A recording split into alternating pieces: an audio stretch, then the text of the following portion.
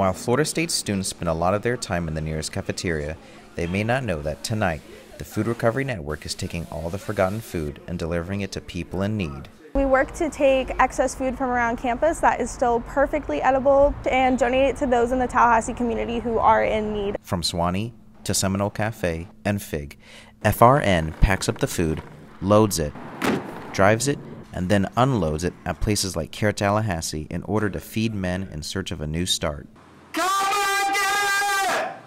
A lot of our guys are released from prison or jail, just basically give them a second chance to restart their lives. Both George and residents like Lazaro are incredibly thankful for the fresh dinner that's delivered almost every day. The Food Recovery Network is truly a blessing to us. There's awesome cooks over there at FSU, and it kind of makes them feel a little more at home because it's really a home-cooked meal. You got enough food, plenty of food to eat. We appreciate all that, from the bottom of the heart. Both men believe CARE Tallahassee is the place for them to redeem themselves as well.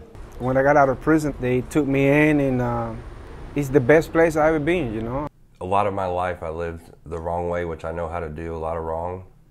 So learning how to do things the right way is it's not so easy. With over 2,000 pounds of food already collected in 2019, Food Recovery Network has high hopes for the future. We hope to recruit more volunteers so that we can recover and donate even more food. Reporting for Seminole Showcase, I'm Parker Foreman.